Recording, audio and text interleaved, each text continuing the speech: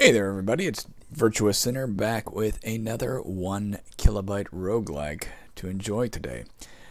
Up on today's hit list is ZigClimb by Flend. Flend is a name that will pop up again and again. He's made many roguelikes over the years. I think a few 7-day roguelikes as well as just some, well, perhaps only the 7-day roguelike, but I know he's continued those games outside of that as well. So we will be encountering a lot of his games. Trauma RL, Flatline RL are two of the better known ones. DD Rogue, I think, is one of them.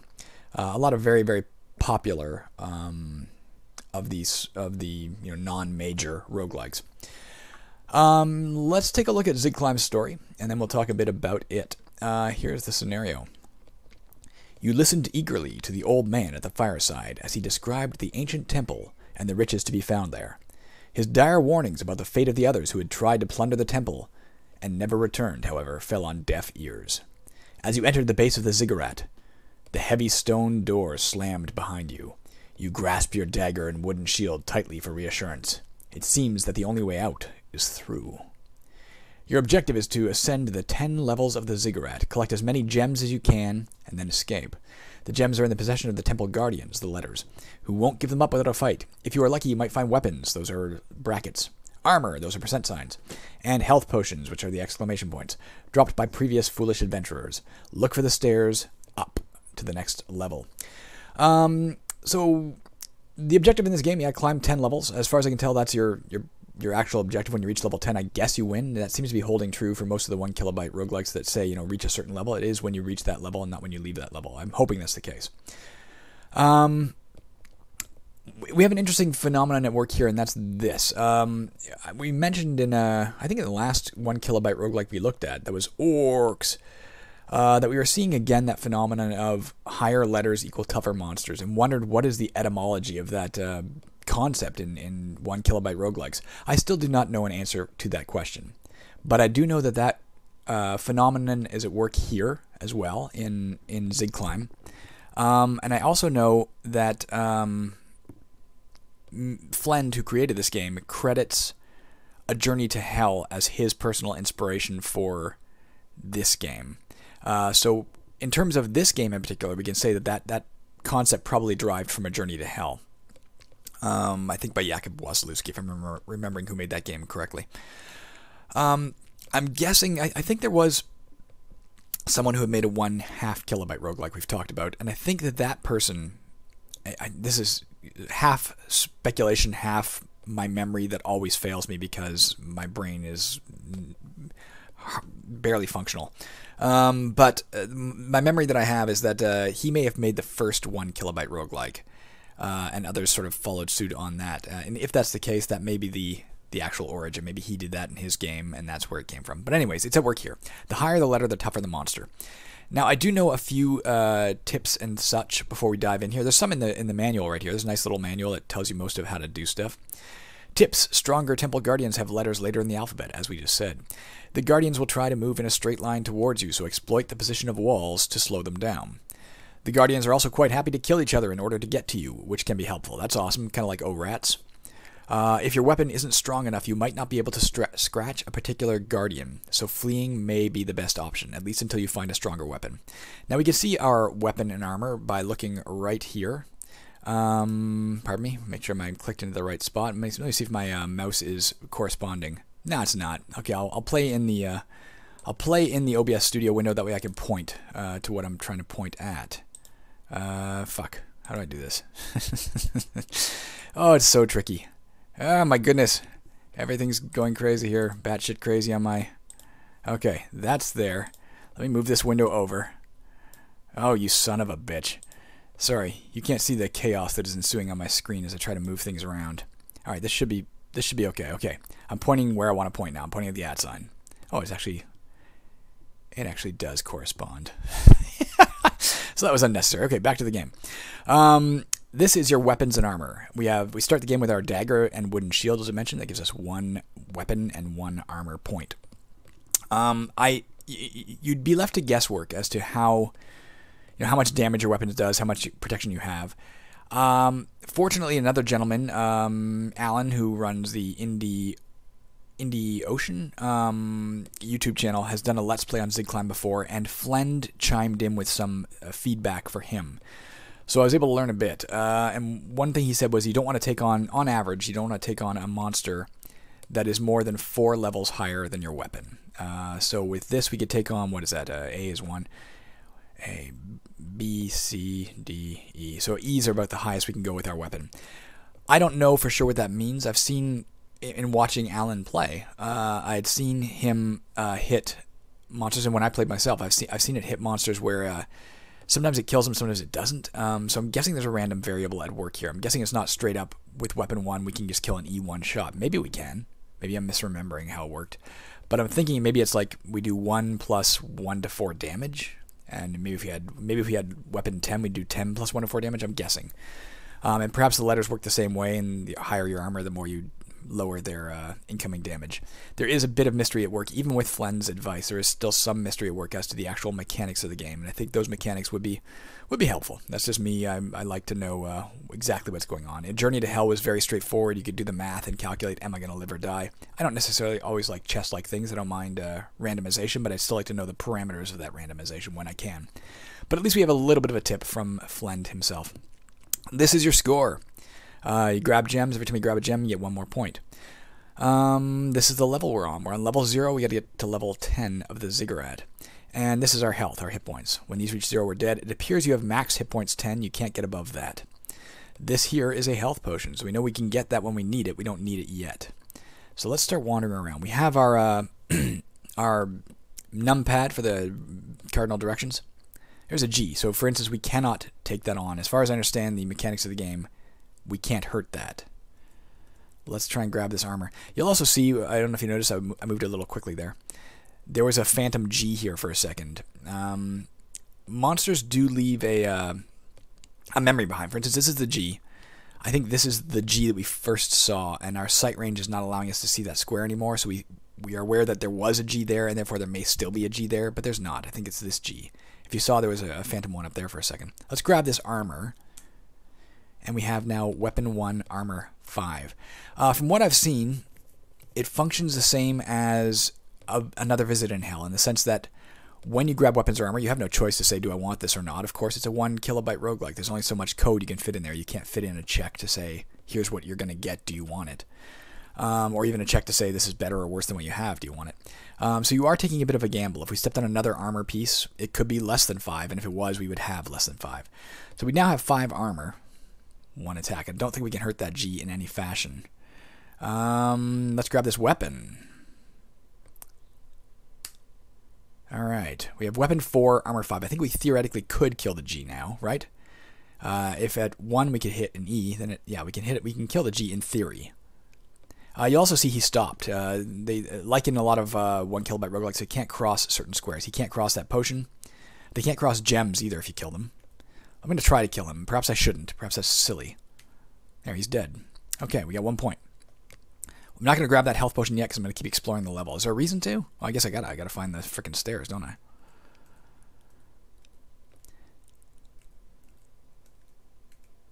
Uses some sort of cellular automata to create the levels.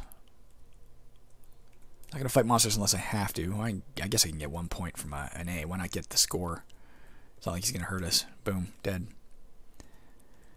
And as you can see, I thought there were 2 A's there, but it's because you have the memory of where a monster was. And sometimes it can leave you to... you can panic if you see a lot of monsters coming at you, and it's not actually a lot of monsters. It's just... there's the exit. Alright, let's grab that health potion before we leave. That was a pretty easy basic level. We had a G and an A. Wasn't as populous as I thought it would be. Potion! Let's head to level 1 with our score of 2. You can see down here as well the... persistent memory of what key you last pressed. A lot of roguelikes do that as well. A lot of 1 kilobyte roguelikes. Not sure what the purpose of that is. Maybe just to make sure you understand there is an input being inserted. We can kill an E. Let's try and hit it. Alright, maybe we can one-shot them. Maybe it is. Maybe it is directly that we can kill now. If that's the case, let's do the math as we go. If 1 allows you to kill an E, then 2 allows you to kill an F, 3 allows you to kill a G. If that's the case, we can kill up to H's right now. He can't cross that...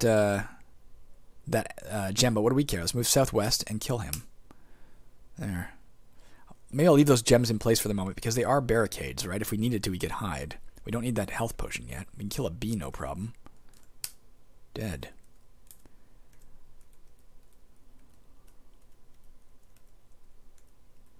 So this is a, what, an armor. Let's grab it. Alright, better. We have 6 armor now. You can see the G killed that B. The monsters will kill each other. If a monster moves into another monster, it kills it. Perhaps automatically, or perhaps if it's a higher letter. I'm not sure which. This could be a risk. Let's kill the G first. We know we can kill it with our 4. So we hit it once, and it didn't die. So there is some sort of random element involved. Mind you, it didn't hurt us either. We got it on the second try. Let's keep our weapon for the moment, just because we know it's generally functional against all the monsters we've seen so far in this level.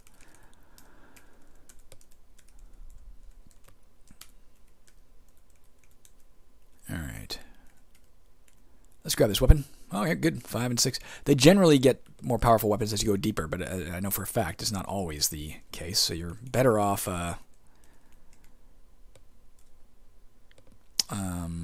being cautious. We don't even need the health potion. Let's grab it anyway to see if we're wrong.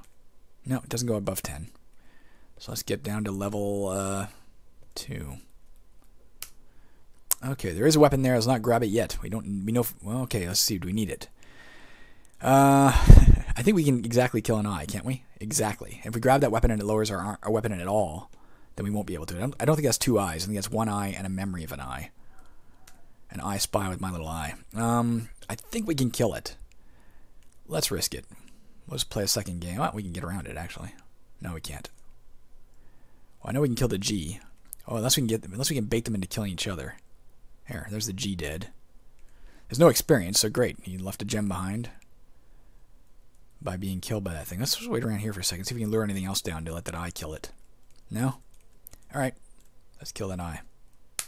Oh, got it 1 shot. Grab. Grab. We should be able to kill a C, no problem. Something else killed the C. We should be able to kill an F, no problem. Alright, we can do this.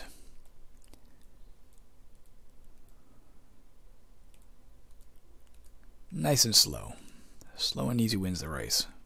We can kill a G if we need to. We don't need to yet. There's more armor. Again, we'll grab all this stuff on the way out, because right now we know our weapons and armor are effective against what we're seeing. And I don't want to risk losing that when we might need to combat this thing. Like now, okay? Let's grab that gem. Alright, that's a level. We're kicking a little ass here. I'm going to let you in on a confession. When I mentioned I played earlier, I lied. I was watching Alan play on Indie Ocean, his YouTube channel, and I booted up the game forgetting I hadn't played. My policy is always play the game several times to learn the game, and then I come and present it to you. And I just started recording on my very first try, and then was embarrassed to admit that. But it seems like we've got the hang of this. Let's find out what this weapon is. All right, it is a 5 as well, so we're okay on that front. Let's grab this armor. Oops.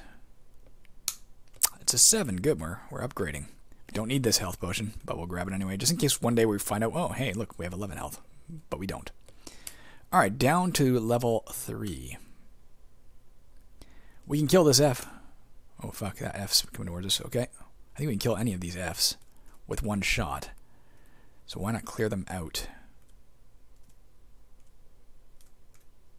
Okay, we didn't have to worry about them. We should be able to kill an H with relative ease. Okay.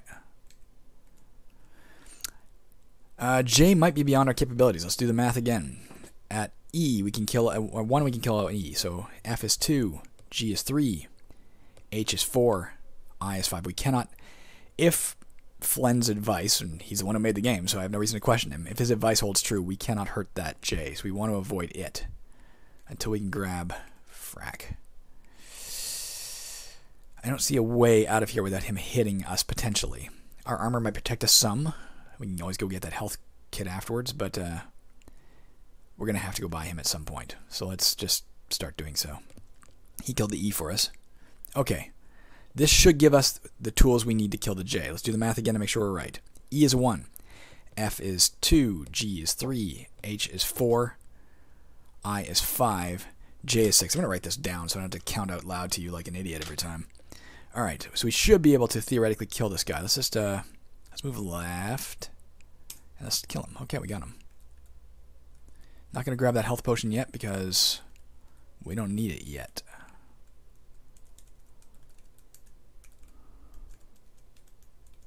Alright, let's grab up the gems. Get some score happening here.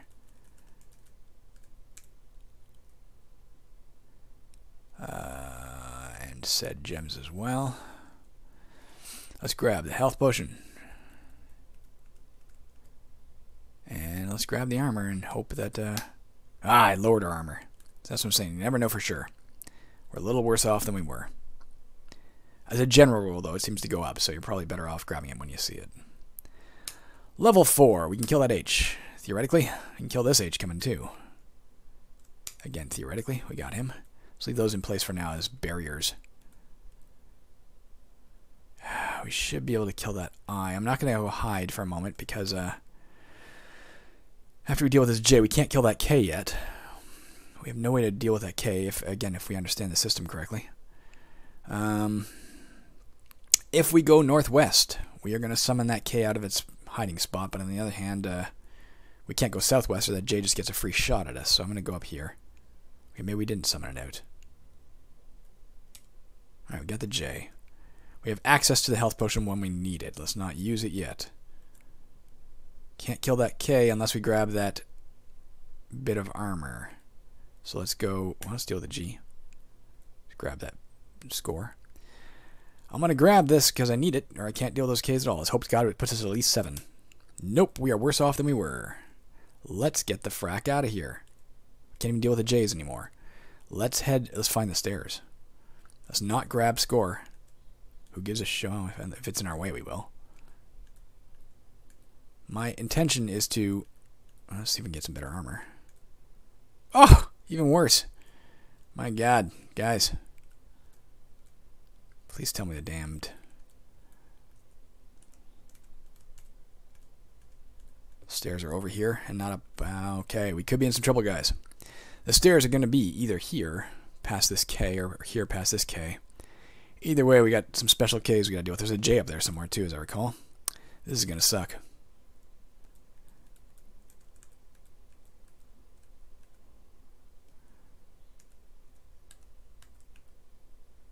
Come on, baby.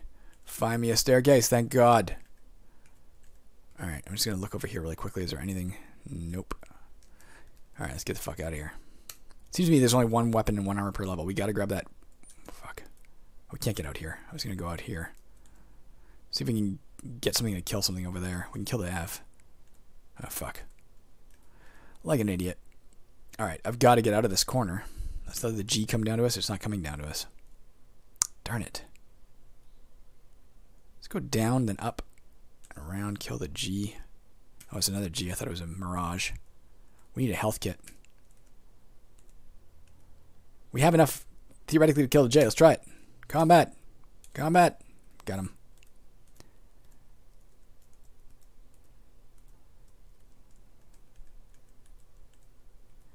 We need a health kit.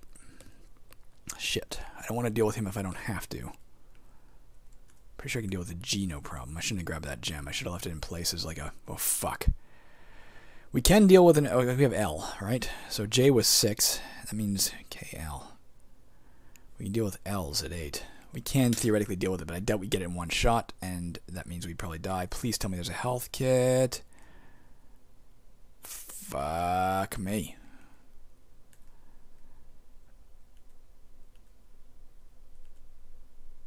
Fuck. If we try and get to the stairs, the J's going to get a shot on us. There's no way to get to the stairs without that J hitting me at present that I can see, unless I lure the I up, and then I got to deal with the I. If I go north for the armor, I got to deal with the K, but I might be able to one-shot the K. No, that's even worse than the J, isn't it? I think my only bet, and it's a slim frickin' bet, is to head east and see if we can find a potion. Alright, I, J. I is... Is that a sad face? Is it giving me a winking sad face? Is that what that is? Does it end the game with an emoji? My hits are 0. I assume I'm dead. I assume when I hit a key, the game will crash. I'm going to press southeast just in case you can go down to 0. No, you can't. Okay. All right, guys. That was ZigClimb. Actually a very cool game. I liked it a lot. You can definitely see the influence, I guess, of a Visit in Hell, or rather a Journey to Hell, and more to the point, another Visit in Hell with the weapons and armor that get randomized like that. Although here it differentiates your weapons and armor. I don't remember it doing that in. I think you just had weapon or something in in another Visit in Hell. Slightly different game than those games, but a very cool game. I liked it a lot. I think without knowing that information about the don't tackle a monster more than 4 levels higher than your current weapon score, I think without that information you'd be really hard pressed to make any headway. But we did all right. I didn't notice what level we got down to, but we did all right. Maybe level 4 or level 5. I didn't see. Literally killing everything we met on the way. So or almost everything. So what the hell? I will include a link to where you can get this game. You should get this game. It's another really good 1 kilobyte roguelike. I'm really enjoying these games. They're simple. They often feel like the goal is tantalizingly close. It's not like when you sit down to a game of Angband for the first time and you're like, son of a bitch, can I beat this game if I devote 75 or 100 hours? Here it's like, can I beat this game if I devote 45 minutes? And the answer I think is yes, if you're careful and cautious and smarter than I am. So go for it. Let me know if you beat it. Looks like a fun game. I'm definitely gonna come back to this. This is on my playlist up there with another Visit in Hell to tackle again. Okay, that's it for me for the time being, guys. I'm gone for at least a little bit. I've got some work I need to do on a video, a totally unrelated video, work video that I should do. Give me motivation, God. All right, see ya.